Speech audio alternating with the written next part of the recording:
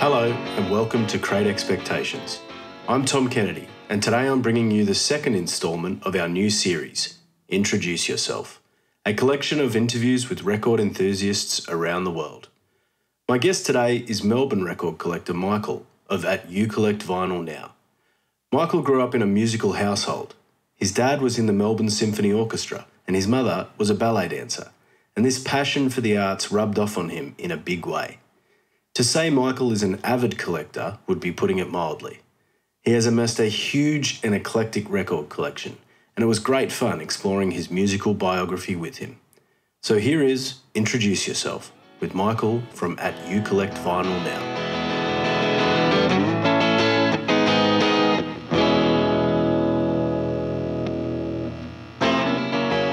Michael, thank you for joining us for our second episode of Introduce Yourself, where we profile record collectors from around the world. You share your record collection, your immense record collection via At You Collect Vinyl Now and You Collect Aussie Vinyl Now on Instagram. Before we get into your picks, your vinyl biography, so to speak, just tell us a bit about how you got into record collecting and a rough guess of how many thousands of records are sitting behind you. Thank you. It's nice to be here. I've always been a music fan. I grew up in a very artsy kind of house. My dad's was an orchestra musician for 40 odd years. He played in the Melbourne Symphony, played double bass, and music, been exposed to music through that. Mum was in the Australian Ballet as well. So it was always it was a very artsy kind of home. His record collection, his music, when you kind of look at the shelves and look at my collection, it's very much kind of mid-60s, late 70s, early 80s, as a 41-year-old man, that is the music of, our parents' generation, which I have no qualms about. I'm not embarrassed about it. And as I, in my teens, as I kind of started to, I guess, get a bit of money and, CDs were obviously the thing, buying music and, ingesting it that way, pre-internet, for people that remember that, you had to go to brashes and you had to go to buy CDs and stuff. And then, as soon as I started working full time after I left uni, I just went to town. I spent my first paycheck, my first adult paycheck, I went to a JB Hi-Fi.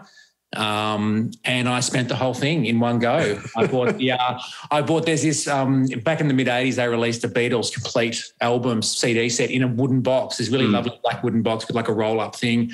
And I bought that. And it was lavish and silly, and it was great.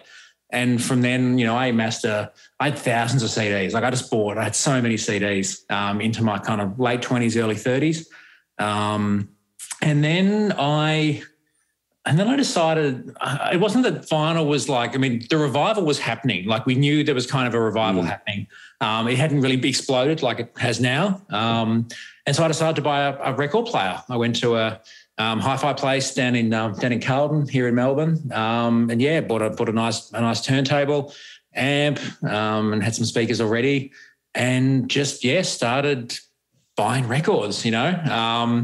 I ultimately sold the CDs in one go. Actually, CDs were I dived into audiophile CDs. The gold 24 karat stuff, and I amassed a collection. Yeah.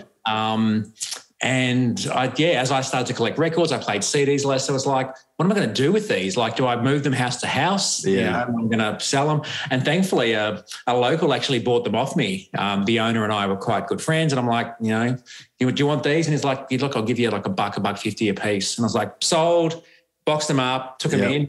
That was the end of my CD life. And you've never looked back. I've never looked back. And yet, I think about that, and I think about the guys and girls that offloaded their collections of records in the 90s. They were putting those in dumpsters. Yeah. They couldn't just, couldn't get rid of them. And I guess records, the idea of records coming back is just, in the history of technology, I can't think of another technology that has come back with such force. This technology that's come back as niche things, say Laserdisc or something, but records. I don't regret selling the CDs. I think CD, I think it's a great format, and it does sound amazing. And there are just it's a golden age for CD collectors because they're everywhere, and you can get box sets that might have been $300 new for $10. and a lot of stuff that still hasn't found its way into vinyl. I mean, a lot of those big box sets, even, all these box sets back here, when they were pressed or when they were put on CD, there still would have been other tracks and other stuff that we never got on vinyl. I'm not a CD snob. I think pick the medium and the format that works for you. Ultimately it's about music. Yeah, no, spot on. So we are here to talk about your record collection, and I'm not sure how you would have whittled this down to 6 choices because to the listeners, there is industrial strength shelving behind you holding up your very impressive collection. We're going to kick it off with it's quite daunting to think about, but the record that you choose to introduce yourself with. Beck Sea Change. Yeah, I like, so in the 90s, like I was in high school in the 90s, so kind of 93 through to 98 was my high school years. And the stuff that I was interested in at that time, like Jamiroquai was big. I love Ben Folds 5. Like I was a piano player. I was a self-taught piano player, and like Ben Folds, he was the real deal. The guy. Melbourne, I saw him live, at the Palais Theatre down here in St Kilda. And he was amazing. Like he went on national television on the midday show and played One Angry Dwarf and smashed the piano, legend. Yeah. And Beck was another one, like Midnight Vultures, Mixed Business and that kind of stuff that had come out. And I took a real deep dive into Beck.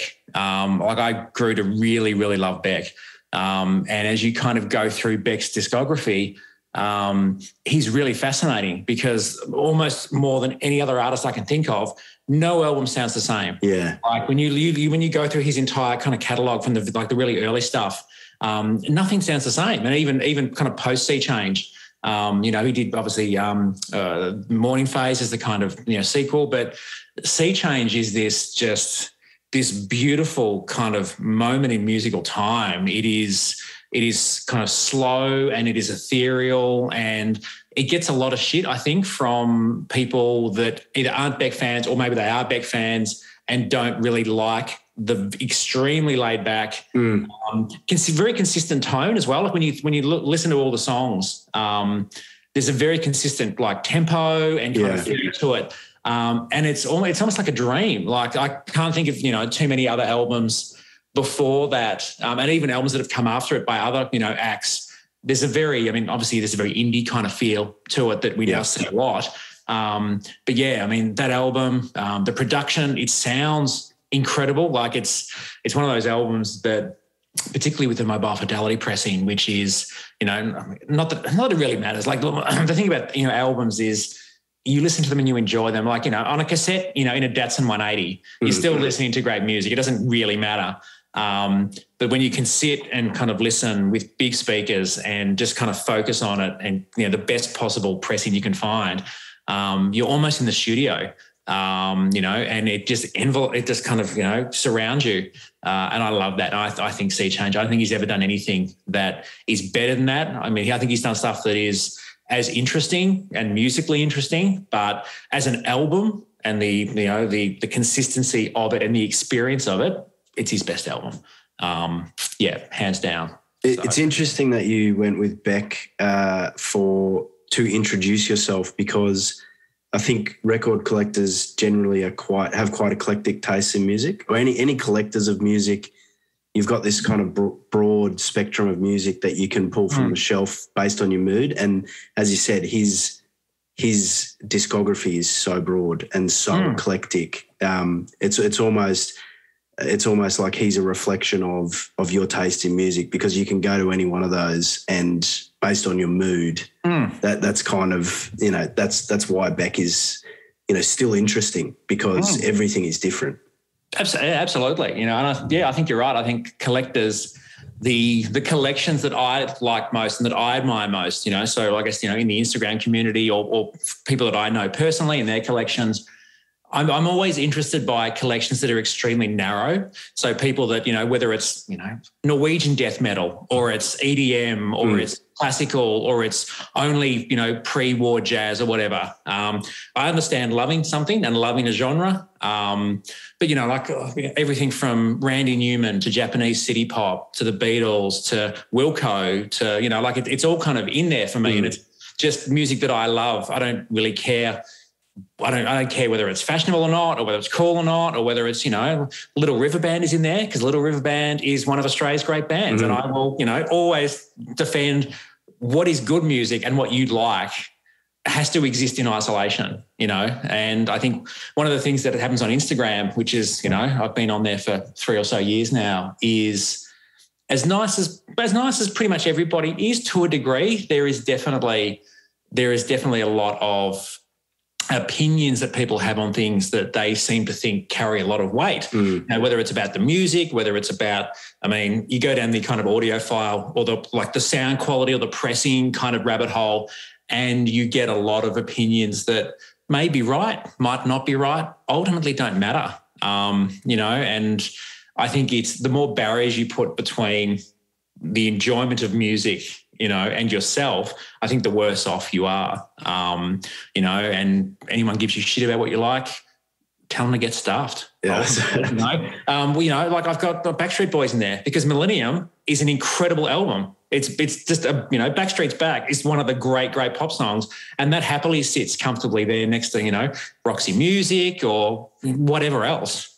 Yeah, you're spot on. There is a bit of gatekeeping, thankfully not a heap, but at the end of the day, music's about enjoyment. So whatever your reason for collecting is, it should be about sitting down and enjoying listening to music. So we shouldn't judge others for what's on their shelf, for sure. No, and I think it's also there's a bit of a socio-economic thing that happens as well a lot. Whether it's criticising someone's turntable or saying that there's a better pressing that they should have bought or this, that, or the other.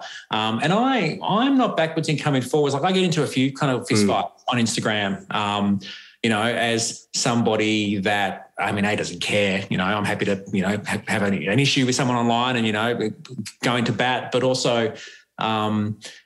It ultimately doesn't matter, whether someone's using a Crosley, and we love to have the Crosley discussion. It's like, it's not ideal. Of course it's not ideal, but it gets the job done. And everybody's journey in anything, whether it's in cars or it's in houses or clothes or watches or whatever, starts at a point and progresses generally if they're really into it.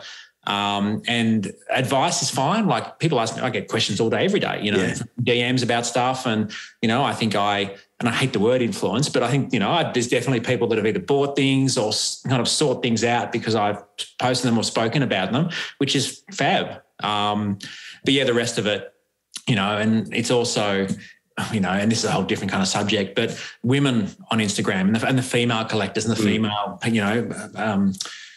collectors in the community, they have a lot to deal with. They cop a hard time. And I feel, and like it's, I not to sound patronising, but I really feel for the experience they have because it is so different to mine. Like there are female collections and collectors out there that dwarf mine, make mine look tiny, there's some incredible collections. But the fact that they're women, the assumption is either it's bought by somebody else, it's their boyfriend's collection, how could they possibly understand or appreciate or be a fan of X artist? And it's like, so ridiculous. What are we doing? Why is this so hard? And then you got the guys that just want attention and they dress that up as offering advice, being the good guy, blah, blah, blah. And like, it's so, they think everybody's a moron. It's like, no, if you're a woman and you deal with this every day, you work this shit out really quickly. And I've never, like in 3 years, I have never had any crap ever from a single account. That's insane. Like if I was instantly a 25-year-old female and started showing my collection, it would start the second I posted and it would be incessant every day. There's always some hero with expert advice. And do you know what? If we want the vinyl revival to continue and thrive further, you actually need people with Crosleys, just starting out, because that passion and enthusiasm and that growing kind of vinyl community is, and youthful vinyl community, new people getting into the hobby. That's the reason that they're pressing new albums onto vinyl, because people are buying them. Absolutely. And I reckon every third time I'm in a record store, there is some young person there buying Rumours. Rumours and Dark Side of the Moon. The gateway drug. These are the backbone of the entire vinyl industry, like hands down. You speak to any record store owner, they are the albums that, they're keeping the lights on, and there's the profit in that, and that's great. Like, if you're getting into records, there's worse places to start. If you just want to experience it, that Rumours is a great album, you love Mac. Like the snobbery around all the aspects of it. You're right. Like you've got to be inclusive. You've got to bring people in. And the fact that there is a resurgence, the fact we're opening new pressing plants around the world, like big companies like Sony, that shut them 30 years ago, and they're like, holy hell. We're going to open, we've got a backlog. Vinyl Me Please opening their own pressing plant, which is, that's a huge thing. Yeah. There's one opening in Brisbane, actually. Yeah, so I read that. Suitcase Records. Yeah. It's really cool. That's very cool, absolutely. And it's the community, and not that CD collectors or cassette collectors or, high-res streaming, fans. Like, there's a community around all of those. But the vinyl resurgence, like, I think anyone that thinks it's a bubble, I don't think quite understands how both the economy works, but also just, fads do come and go, and I only started collecting 10 years ago. Yep. People were collecting, late 90s, early 2000s. It was starting to embryonically come back. But I would expect that we'll be buying new vinyl in 20 years' time. Like, that's how big I think this is.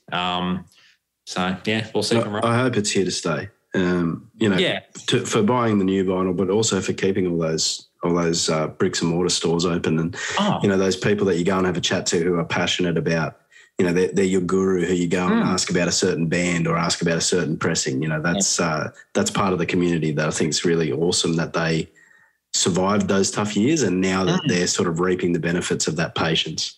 Well, like during COVID, I don't know, about other capital cities, but Melbourne, Melbourne, I'm biased because I live in Melbourne, but I think Melbourne is really, in terms of secondhand record stores, we are really, the great city in Australia for that. We just have so many. And we didn't lose one during COVID. Not one closed down. We all, I think, locals banded together. They were doing lots of click and collect. They were doing lots of home deliveries.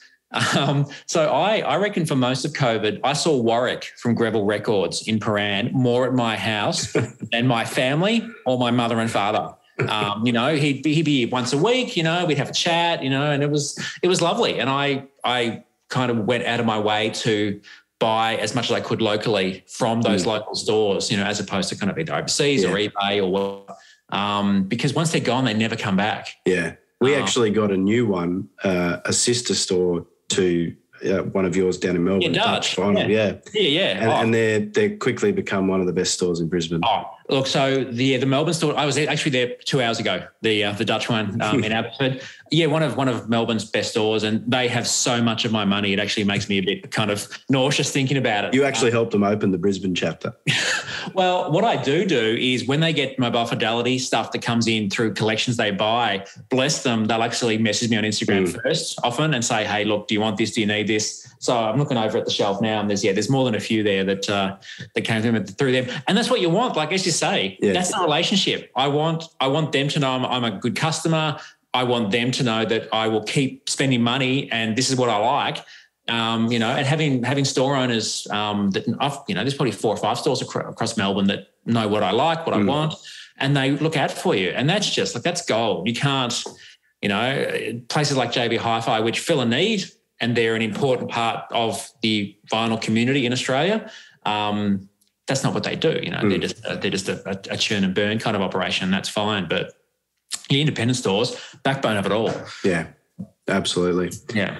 So we might jump to this, the first album you own on vinyl or can remember having in your collection. Yep. Which is ELO Time. Yeah. So the first CD I ever bought was Michael Jackson Thriller, because that I think was required by law, and that's what I did. And the second one was the Blues Brothers soundtrack, because I love that. Fantastic. But yeah, so ELO was an act that I grew up listening to because my dad loved ELO. So he loved the Beatles. So my dad's two great loves beyond us as children, and even then it's a bit of a kind of tight race, I'd say, was Creedence and the Beatles. And so from the Beatles, he then got on to kind of ELO, and Discovery by ELO was the really big album. I mean, I heard that so much in my house as a child, and I grew to love it as well. And I didn't really know, because he didn't have any of the other ELO albums. I didn't know any of the early stuff, or, you know, it's like Out of the Blue, like in the middle section, and then like I knew none of the later stuff. And when I first started collecting in St Kilda, where I worked, there was quite a well-known record store called Round and Round that was just around the corner from work, and had been run by this guy, this curmudgeon, for decades. You know, he was well known. Round and Round was called Record Paradise. Sorry. And I went in one day and I bought ELO's Time, which I didn't really know anything about, and I bought an early Fleetwood Mac compilation, like the Peter Green kind of years. The cool stuff. But yeah, ELO Time, the first time I ever heard it was on vinyl. Like I had never heard it, never streamed it, never had it on cassette or anything. And it's an incredible album. So Jeff Lynne as an artist, I think Jeff Lynne is a genius. Jeff Lynne is a genius, up there with McCartney, with Brian Wilson as a constructor of melodies, and as a producer, he's just, he's incredible. And so ELO really, by the kind of like late 70s, after they really like their big peaks, so with like Out of the Blue, which was massive, Discovery, which was really big as well. As they got into the 80s, it kind of, members started to drop off, and it started to become more of just kind of like a Jeff Lynne kind of machine, really.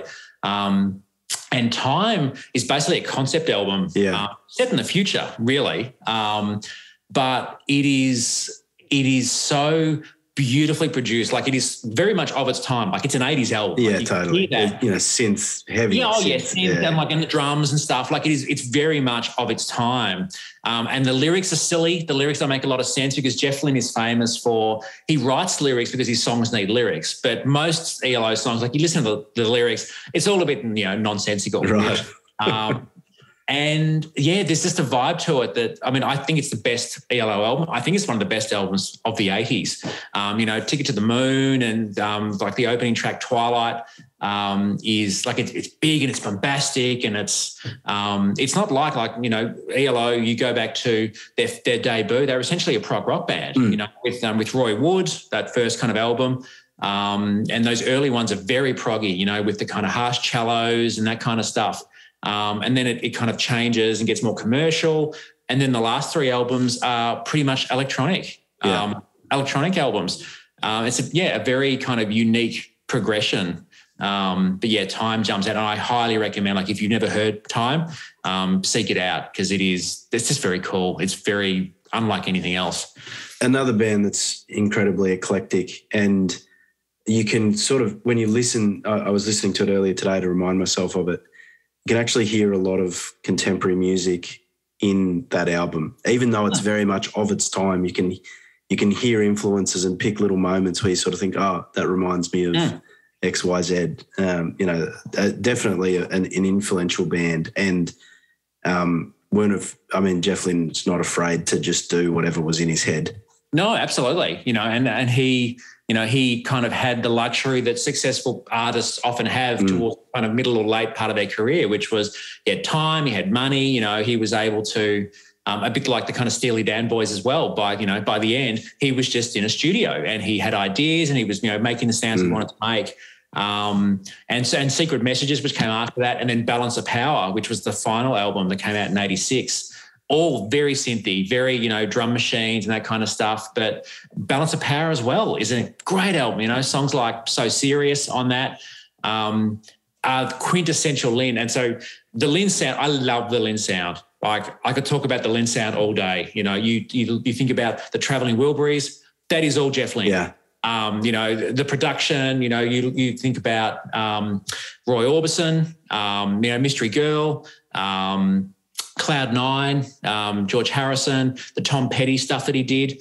I would even argue that those acts, like George Harrison and Tom Petty, the best stuff they did in the latter part of their career was with Jeff Lynne, and that's why I think they picked him to do Real Love and to do Free as a Bird for the Beatles anthologies in the mid-90s.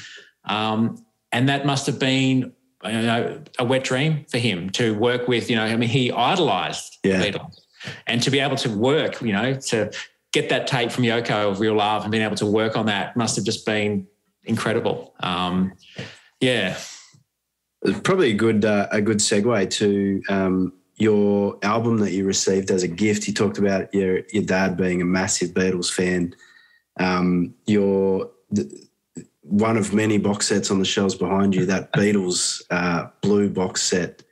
That's an amazing gift to fill out any collection. As someone who's a Beatles fan, that's everything you need basically in one box. Yeah, it is. The Beatles are interesting. So the Beatles are probably the single biggest section in my collection in terms of like number of records. The recent boxes, the mono box from 2014, the stereo box, dozens and dozens of Japanese pressings. Like I've gone down the Japanese pressing rabbit hole with the Beatles, red vinyl, and there's basically been a Beatles series every 10 years or so in Japan. The audiophile, the mobile fidelity pressings from the 80s, which are extremely sought after now and, very expensive. I grew up, the Beatles, as much as any other act, were that indelible soundtrack to my childhood. And the blue box, which was, again, massive. Like that was the way that so many Beatles collectors ended up getting those albums. If they didn't buy them originally in the kind of 60s or they picked up, 70s reissues, that was the thing they got. And the blue box was printed in about, I think, 30 different countries, had their own variant of the blue box. And there's some interesting variants out there. There's actually a gold version. It's quite rare and very expensive, but the whole box is gold. It's, impressive. He had that. And when he retired and my parents were looking to downsize, he didn't really want to move the record collection and take it with him. He only probably had 100 or so records. And the only ones he really cared about were the blue box and his original Creedence pressings, which he had bought as a teen, much to the annoyance of his grandfather, or his father, my grandfather, who had no interest in rock and roll and thought it was crap. So when he downsized, he got rid of everything except that blue box and the Creedence ones, and I ended up taking those because he didn't have a record player.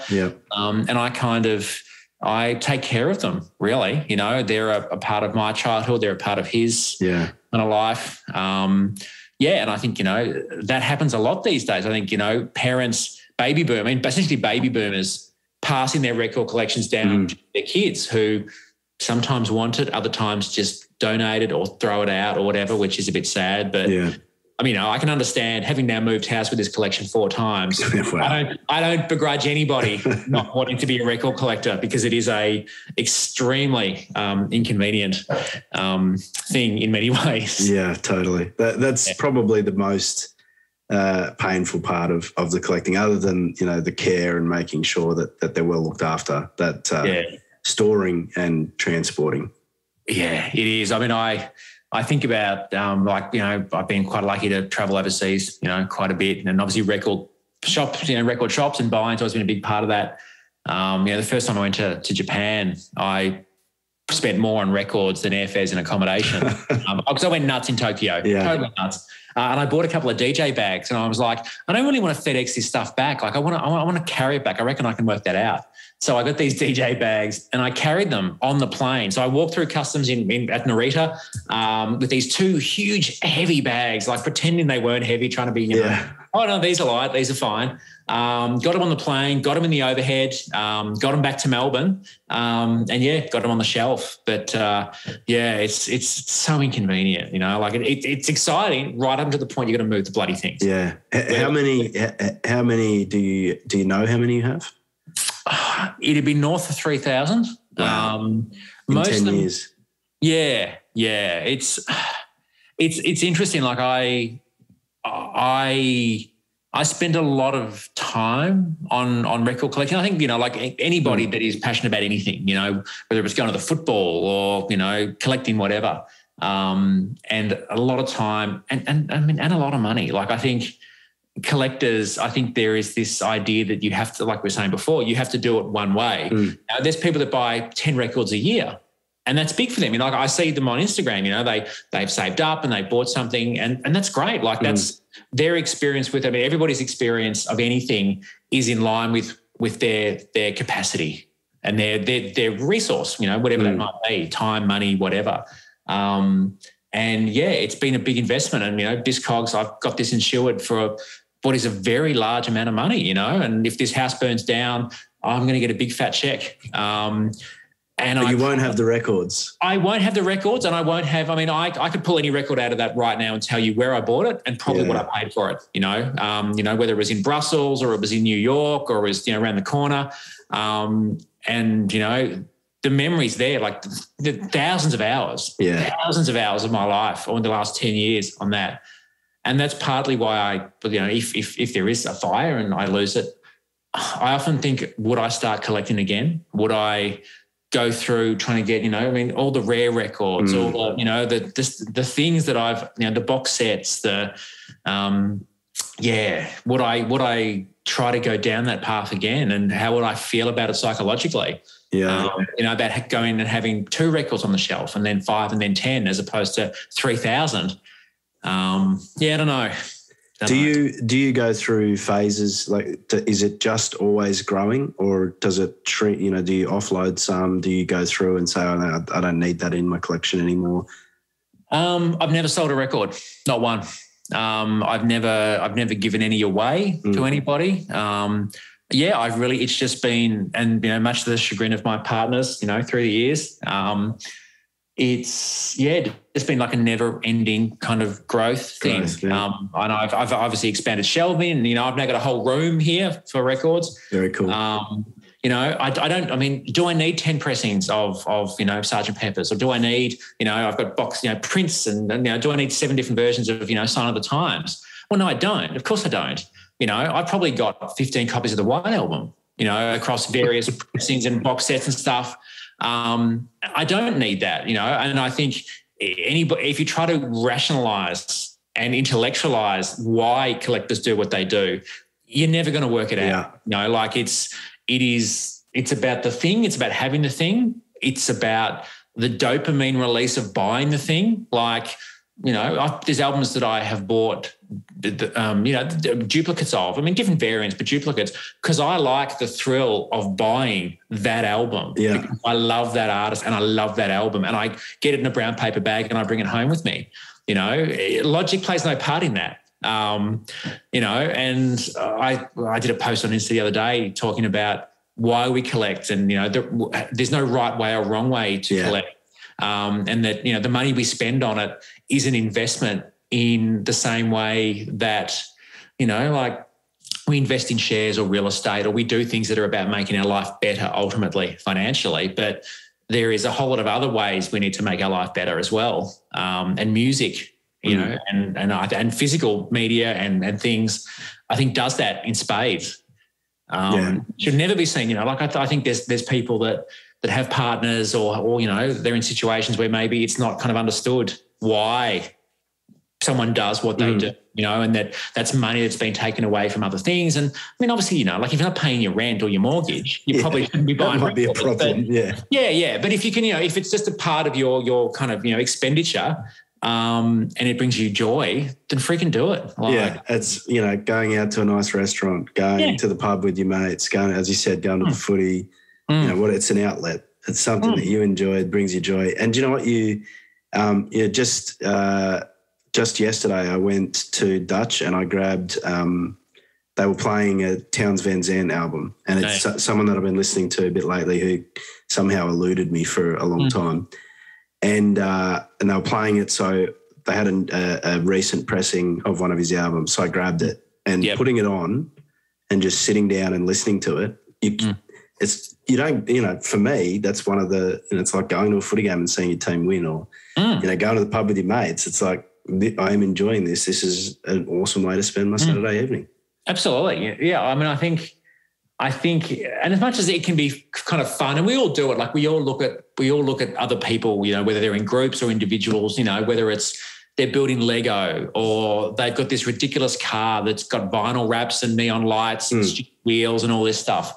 And, you know, and unless you're involved in something and understand something, it's hard. I mean, you can, I mean, not laugh at it, but you can look at it and go, what the hell are they doing? Like, why is this a thing? But for them, it's exactly the same as, why does this guy have a wall of, has he not seen, he's not heard of Spotify? Like, what are you doing, mate? I'm sure that people think that of us often. Absolutely. Yeah. You know, and I totally get that. And they're not wrong. Like I said, if you applied logic, if you applied just pure Vulcan logic to it, nobody would collect records in 2022, because you would use Spotify, you would use other things, and, you know, have it all in your pocket. And yes, there's stuff that isn't on there, but, you know, like there's nothing like. Yeah, you can't rationalise it. Just take it for what it is and just enjoy it, and take enjoyment from other people, getting enjoyment from things. Yeah, absolutely. And that's, you know, I think that's one of the best things about the Instagram community is that, when it's working really well, it does that really well. You know, it connects people. You know, you hear music and you see albums and things that you've, you know, maybe never seen before, never heard of. Got recommendations about things from people that you trust. Yeah. Not from people that have either been given things for free or they've got some kind of, you know, dog in the race. You know, and I've always been quite open. You know, like I don't get, you know, free records. I think if I lived in America, I think I get a lot of free records from the labels, but postage down here is a killer. Yeah. So I just don't get any, and I'm totally fine with that. Like, I'm not looking for free stuff. I have no interest in it. And I also don't, you know, some people on Insta that I'm quite close with, you know, do get stuff from, you know, Warner Records or, you know, other labels. And look, that's fine. Like, I understand. I mean, it's free records. Who's going to say no? Yeah, totally. You know, and if it's an artist that you're already kind of connected with, it kind of makes sense. But I don't have a lot of time for labels that are sending free records out to people. And like, I understand indie bands and people do it to get exposure. Like that's kind of fine. But, you know, like if someone's getting a free Guns N' Roses album, like Axl doesn't need the money. Like, why are we kind of selling ourselves for, you know, what a $50 record? It feels a bit icky to me, but you know, again, each of their own. Like, I don't judge. Do your thing. That the vinyl community though, it is really cool. You know, it's just another outlet to share your hobby with other people and to see others. I mean, there's been times where you've posted something where I've thought, I don't have that in my collection. Why don't I have that in my collection? And then the next time I'm at the store, it's in the back of my mind, you know, maybe if I see, you know, Ayers Rock, or if I see, you know, Billy Thorpe and the Aztecs, or, you know, something that you've been sharing on. Yeah. You collect Aussie vinyl now, for example. And I'm going, geez, that's a gap. I got, you know, that's got to be in my collection. So you sort of, you know, it's almost like going to a record fair or going to a swap meet and you're talking to other collectors, but you're just doing it online. Yeah, absolutely. Yeah, I think that's what it does really, really well. And yeah, the whole Aussie account, like, I've dropped the ball with that. I started it because I got a lot of, like, I'm a huge fan of, like, you know, mid-60s to late 70s Australian, you know, the Oz rock stuff, stuff that, you know, if we weren't so far away, these acts would have been huge. Bobby Lloyd, Billy Thorpe and the Aztecs, you know, Sid Rumpo, Chain, Matt Lake, like all these incredible artists, you know, Festival Records, Mushroom Records. Yeah. It was a golden age. And a lot of it never really left our shores, you know, and the few kind of bands that did it a little bit later, you know, bands like Little River Band, which, you know, did really well. But you go back earlier, you know, with people like Glenn Shorrock to bands like Axiom. Axiom is an incredible band. And, you know, if you've never heard of Axiom, or they released 2 albums before they imploded, Fool's Gold and What If, incredible albums that, you know, had Glenn Shorrock been American, he'd be living in a 50-room mansion now. Yeah. Not a problem. But yeah, it's good. Yeah. I mean, of all of those you mentioned, that Aztecs Live at Sunbury is still one of my absolute favourite albums in my collection. Like you just can't, it's a recording, but you just can't help but feel the energy. No. And I'm just, as you are talking, I'm just looking behind me, because one of the absolute jewels in my collection. So I've got the entire Billy Thorpe and the Aztec, like all the stuff. You know, Steaming at the Opera House, More Arts Than Class, which I think is one of the great studio albums ever recorded in Australia. But the original Live at Sunbury actually had a cardboard wraparound that came with it that was actually a 3D model of hippies in a tent. Oh, and so wow. we actually popped it out and he made a tent. And you never find it with that because they were popped out and used. But I found one when I first started collecting at Dixon's, which is a secondhand store chain in Melbourne. And I paid about $100 for it, which at the time, I was starting, that was a lot of money. Like to spend $100 on a record. My partner at the time, I think, was also like, that's abhorrent. What are you doing? But it's incredibly rare and hard to find now. So I'm glad I've got it. Yeah. But yeah, Thorpe was just one of the greats. I mean, I certainly appreciated, still to this day, but I think probably underappreciated as well for just how good those kind of 70s albums are. Yeah, spot on. We might jump to your live album. So again, Sinatra at the Sands. Sinatra was another really big artist in my house because Dad toured with Sinatra in the 90s when Sinatra came to Australia. So they were opening a casino in Queensland. And they actually paid Sinatra to come out. And he was probably in his mid to late 70s by then. So he was definitely kind of end of life, to use a bad phrase. But the MSO played with him. And so Dad went up to Queensland and they did concerts. And he came back from that. And that concert just blew his mind. Like not that he wasn't a fan before, but it was never really something we heard in the house. But he came back from that and it was all Sinatra all the time. And so he still had it even in that late period of time. Oh, yeah. I mean, he was reading the lyrics from TV screens, like his memory was a little bit dodgy. But even then, I mean, all the orchestra members, like I remember them all talking about it. And it was just like, this is a guy that on stage, like he knows and we know that he's doing this better than anybody that's ever done it before. You know, his command of the stage and the song. I mean, these songs and these charts, which are 50, 60 years old and still played note for note the way that, the great arrangers, Nelson Riddle and Gordon Jenkins and others wrote them, still played exactly the same because they're so good. Yeah. And he came back from that and it was just so much Sinatra. And again, I absorbed that and I developed a love for big band, for swing. There's something about a big band, like no matter what music you love, whether it's heavy metal or it's rap or it's whatever, a big band is thrilling. Yeah. There's a sound and an energy in a big band. Having 20 or 30 people make this sound. And Sinatra at the Sands recorded, right in the middle of the 60s when he was at his peak, The Rat Pack was huge. They owned Vegas. It was all mobbed up. You had Quincy Jones. But Quincy Jones conducting. Count Basie and his orchestra. So you got the Count Basie Orchestra, Quincy Jones conducting. He was, I think, about 27, 28. And you had Sinatra, without a doubt, probably the most famous entertainer on the planet, really, with one or two, competitors potentially. And that album, there's an energy on that album from the very beginning when the announcer announces him and, and the band kicks in and those songs, Fly Me to the Moon and all of that.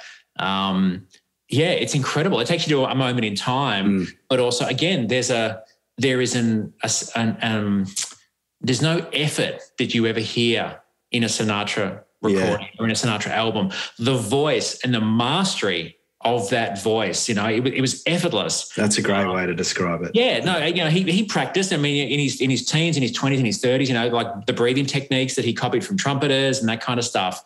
But yeah, I mean, he knew what he was doing, and he knew, again, like people that came after, he knew what sound he wanted. So he knew what arrangers to use. He knew what arrangements he wanted. He picked the right songs. Like he was a great picker of songs. In the Great American Songbook, his versions are still to this day so often the kind of definitive version, like Fly Me to the Moon. Yeah. For all the hundreds of versions of Fly Me to the Moon, Sinatra doing Fly Me to the Moon is the version. I think it takes you to a place that doesn't exist anymore, that, people our age and even our parents' age, really, Vegas wasn't a part of that life, but you can get a romance from that is, extremely visceral, really. Like there's a smell and a feel and just a whole thing on that album that there's no other live album that I can really think of that, does that for me quite as viscerally. It a lot of the Sinatra stuff almost doesn't seem real. It sounds like fiction it's so far ago that you, as you said, you can sort of romanticize it, but it was all pretty full on. You know, what he was mixed up in, but you know, his life was like a Hollywood movie. Oh, absolutely. You know, and he, you know, those kind of Capitol years with like the really big, you know, Capitol Records albums, and then he got sick of Capitol and actually formed his own record label, which was unheard of. You know, Reprise Records. Reprise, to go and create that, you know, the star power that you need to be able to do that, to own your masters, to kind of be in charge of your own destiny. Very similar to what Taylor Swift is doing. I was just about to say, You know, Sinatra re-recorded a lot of stuff that he'd done at Capitol on Reprise, and the Reprise versions are just a shitload better. You know, they swing more. There's a whole lot more balls to them because times have started to change as well. And, you know, the kind of sound the 50s wanted, the kind of Bing Crosby, very kind of gentile, you know, whereas the 60s, the swinging 60s, which Sinatra was the epitome of, those Reprise albums. I wanted some more oomph. Oh, yeah, much more. And that's, you know, there's actually there's an album that Mobile Fidelity released a while back. It's actually the Count Basie set before Sinatra comes on. Ooh. So recorded in the same set of concerts, and it's all instrumental because it's just the Basie band. But I mean, the energy on that, like the big band, and I've seen big bands over the years, you know, and even the bad big band, to be quite honest, it's just bloody exciting. You know, it's like going to see, you know, the Beethoven, you know, Ninth Symphony with all the choral stuff. Yeah. You can't not get absorbed. You know, again, I don't care what kind of music you like. You sit in a concert hall and you listen to the Ode to Joy, you are getting goosebumps. Yeah, 100% of the time. Yeah. So Saturday night album. I am going to. Me too. Look, Donald Fagen and Nightfly is one of my probably a top 5 album. Yep. Maybe on its day top 2. Maybe. You know, I am a huge Steely Dan fan.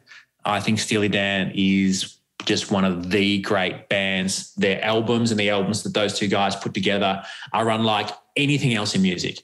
Like Steely Dan is one of the few bands a few artists I can think of that has no real artist you can point to as a kind of line of lineage. You know, like if you think about, you know, the Beatles or, you know, Grateful Dead or whoever the band is, you can usually track through the 50s to the 60s to an influence. You know, and a lot of it was frankly us just stealing black music because that's mostly what we did. But Steely Dan, it doesn't have that. Like from the very first album that they kind of landed, you know, Can't Buy a Thrill, there is a sound and a kind of musical vision there that is, it's kind of rock, it's kind of jazz, it's kind of a lot of things, but it's like nothing else. Distinctly Steely Dan. It's distinctly Steely Dan, you know, and complex jazz, you know, jazz chords, jazz patterns, you know, and the characters they create and the stories they tell, very much like Randy Newman, they kind of create these often quite offensive characters, people doing things they shouldn't be doing. Yeah. And, you know, you really just kind of get sucked into it. And then you throw in the best studio musicians that the world had to offer on these records, and then the sound quality as well, you know, the production of it. You know, they're incredible. Pretzel Logic, Katy Lied, Asia, which is, you know, Asia is just a monumental album, you know, and then out through kind of Royal Scam and Gaucho. And then it ended, you know, they had cocaine habits and, you know, all kinds of stuff.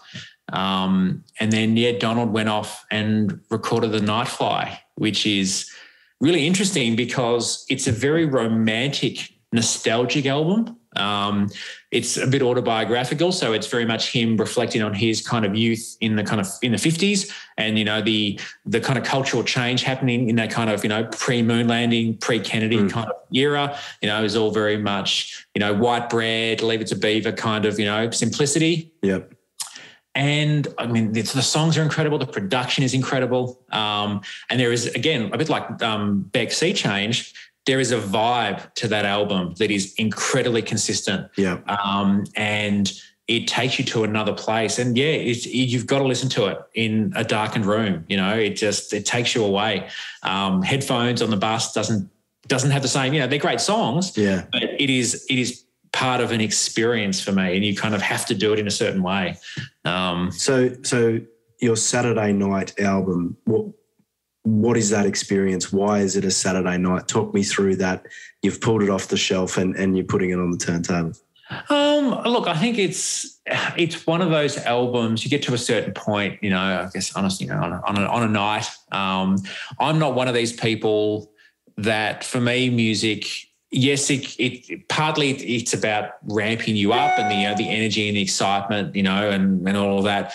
But I think for me, what I often use music for is, I guess, to disappear into it. Like, I do a lot of critical listening, and it's a very wanky term, but I guess ultimately what I mean is that I sit down and I listen to a record, which is ultimately like what they were designed to do, and what kind of digital often took away from us, because we could pick and we could select and whatever. Yeah.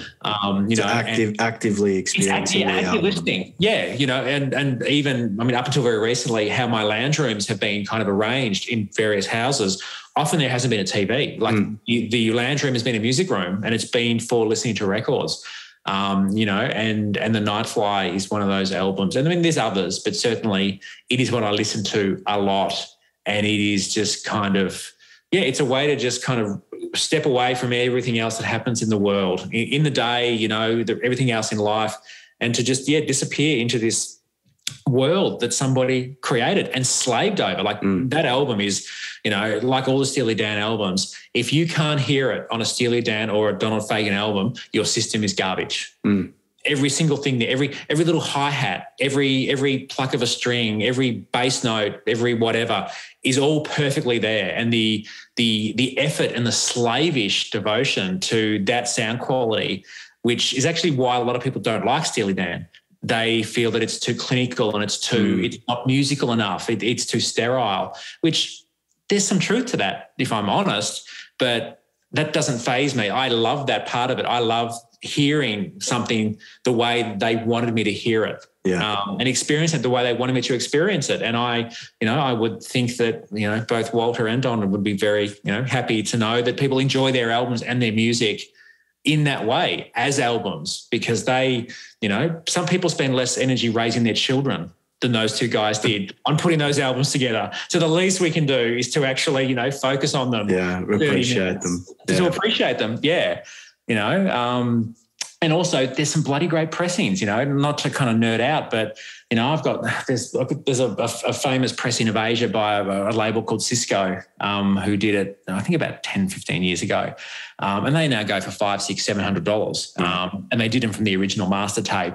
And it is like, it's mind-blowing, on a good system, and that's the thing as well, is that, well, yes, okay, you can play records on any system and, you still enjoy music, but hi-fi, when hi-fi comes into its own, you can sit in your lounge room, or you can have guests and you can put a record on, and Ella Fitzgerald is in the room. Yeah. Muddy Waters, folk singer, 60 years ago they recorded that, and Mobile Fidelity just did one of their fancy one-step pressings, like the 45 box.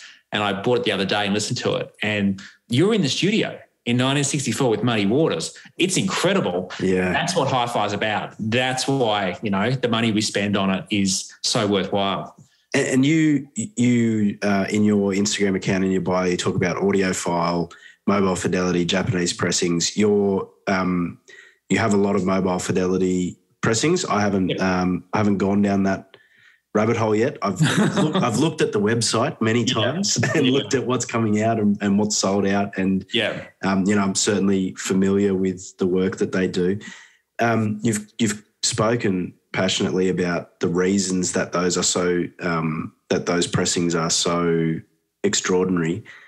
The setup obviously makes a big difference. What's just for the listeners and for those sort of, I guess, is aspiring to slowly upgrade their hi-fi setup. I'm on number 2 of my kind of journey. Yeah. What's your current setup and how does that play into that audiophile Mobile Fidelity experience? Yeah, I think audiophile stuff is definitely a really big rabbit hole. It's not a rabbit hole you need to go down to enjoy any particular album or any particular music.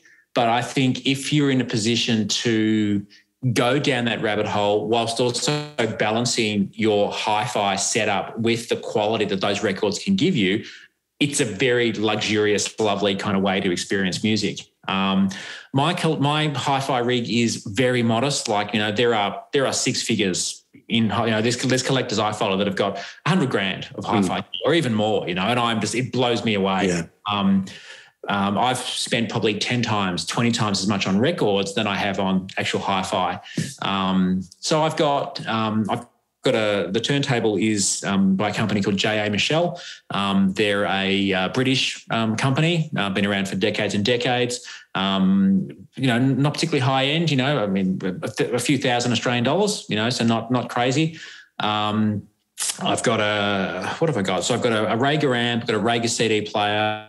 I've got my phono stage is by a European company called Lehman Audio, which again, not high end, you know, $1,000, $1,500, which I mean is a lot of money. I'm not saying that it's not, but you know, my whole hi-fi with the speakers as well, which are Dali, who are a Danish company. Let's say it's $15,000. Yeah, you know, not outrageous. Some of it bought secondhand, but that, you know, I've got the Autophon 2M Black cartridge, which is about $1,000 Australian. Yeah. So I mean, there's money there, but it's not. I mean, it pales into insignificance. Whereas the collection behind me is well into six figures, and I'm not even going to share the number because it's obscene.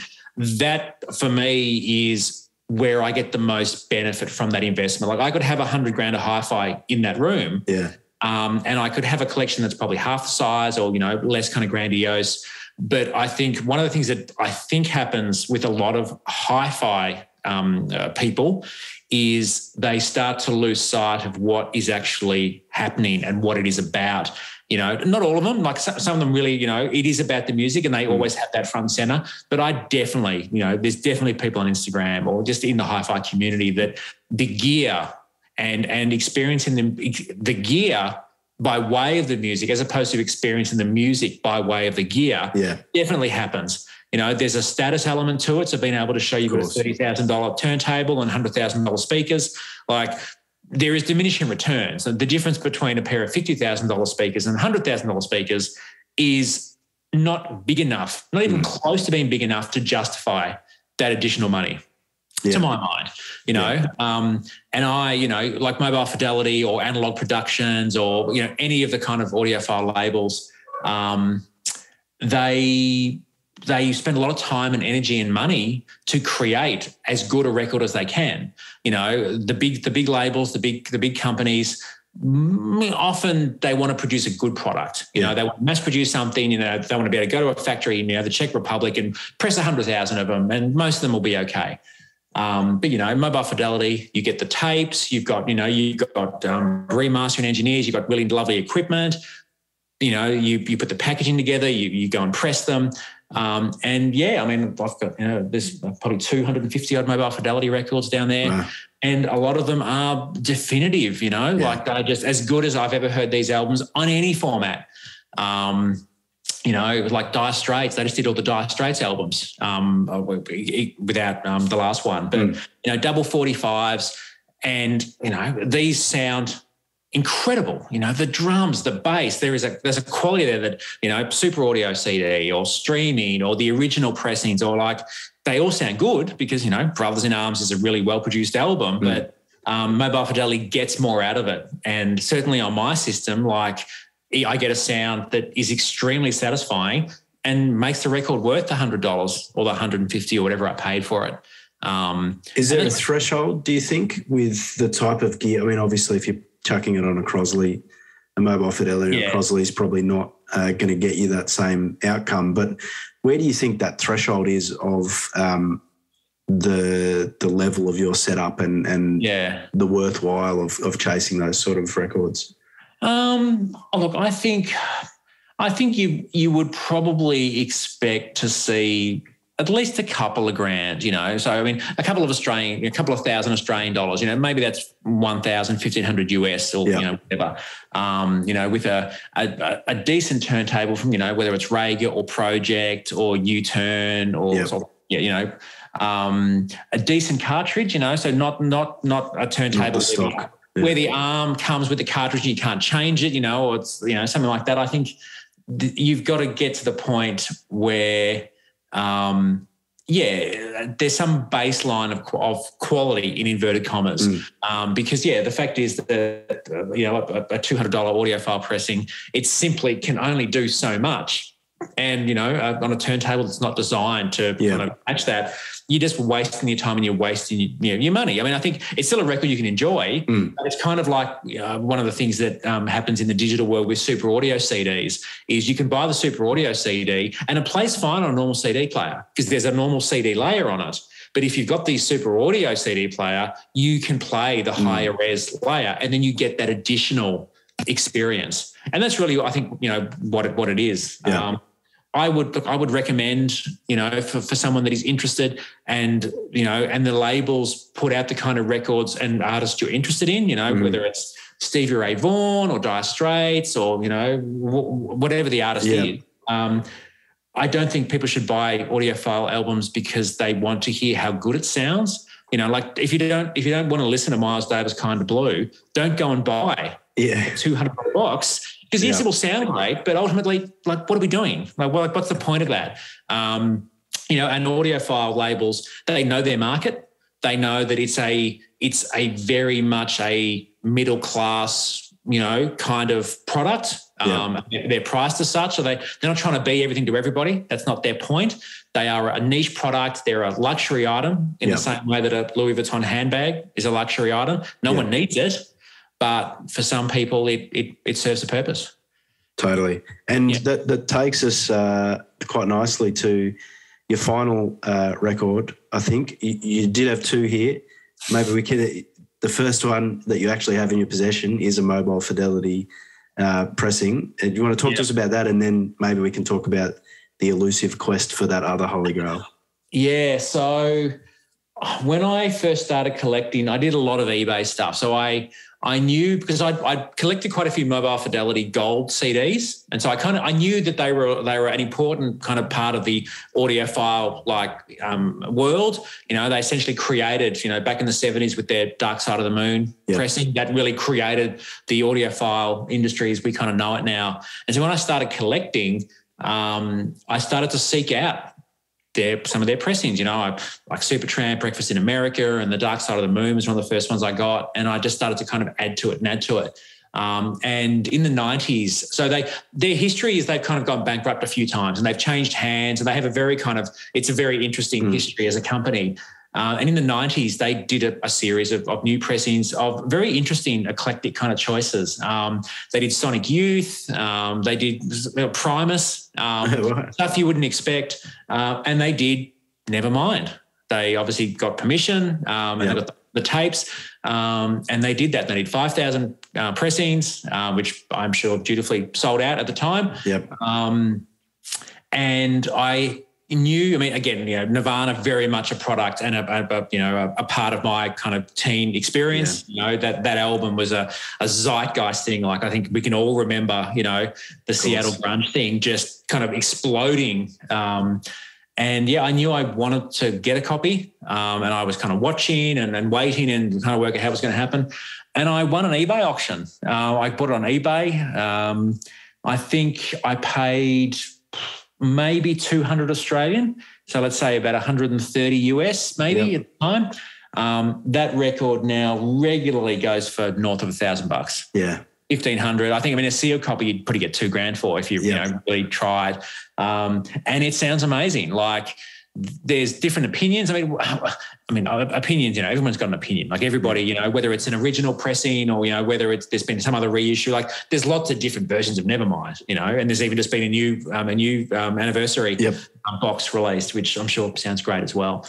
But there's definitely an energy on the mobile fidelity pressing, and it just jumps out of the speakers. Like, the album itself does that, but it's definitely there's a sound quality and a pressing quality on that is pretty amazing. And I'm very happy. I probably wouldn't pay $1,000 for it now. Like, it's not something that I'm emotionally connected to it, but not to the point where money would be no object. Like, I just don't think I would spend $1,000 And there's probably a lot, like I said before, like would I go down the path of rebuilding this collection, even just looking at what's kind of sitting behind me now in some of those box sets, like there's a Queen box set up there which was released in the 80s, which was all the Queen albums up to that point.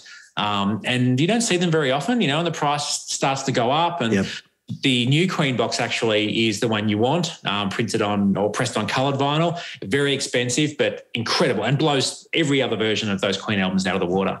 But yeah, like the Nevermind, it's a real holy grail, I think, certainly in the mobile fidelity collecting community, and just more broadly, I think with record collectors that are aware of those things. It's mint condition. It looks like the day was pressed, and it's nice to have that there on the shelf. Awesome. Yeah, and there is one. Surprisingly, there is an album that has eluded you, given how many you've amassed. Yeah. So I did the Led Zeppelin. So. The first time I went to Japan, I was in maybe Reco Fan, or maybe it was a Disc Union, one of the big kind of well-known record stores, and they had a copy of the original pressing of Led Zeppelin debut album. The lettering is turquoise, so not the orange that we now know it. It was turquoise, and it was pulled for some reason. I'm not exactly sure what the reason was, but it was pulled and it was redesigned and repressed. So they go for huge money. They're rare. Led Zeppelin, next to probably the Beatles and Pink Floyd, is the most collectible band. Yeah. In my kind of travels, in my experience. So there's big money there for Led Zeppelin anyway. Like the Bob Ludwig hot cut of Led Zeppelin 2 is very collectible, very, hard to find these days. And I saw one of these turquoise Led Zeppelin ones at this Japanese record store. And I think they wanted what was, 160,000 yen, which was about 1,600 Australian dollars or so. Like you divide by 100 loosely. That's about 80, I think, but I did by 100. It was like $1,600. And I was, again, new to collecting. So, $100 for a record was like, okay, this is pretty steep. Whereas now, it sounds so middle class, but $100, I can manage that. That's not a problem. But $1,600, like that's serious money. And I look back at it now, and not that I buy records to invest at all. Like that is not the purpose of, I think, why anybody should buy records. But yeah, there would have been a sound investment to pick that up at that point. And I've never seen another one live. So $5,000 to $7,000 seems kind of standard for those, which is amazing. Yeah, and condition is king. Like that's one of the other things about my collection is I have nothing in here that is not. I mean, I'm near mint or as close to near mint as I can get. Like I don't have, and like every collector does it differently. I have no time for seam splits and busted covers and people that wrote their names on it, or it's got footprints on it, or it's been through the washing machine.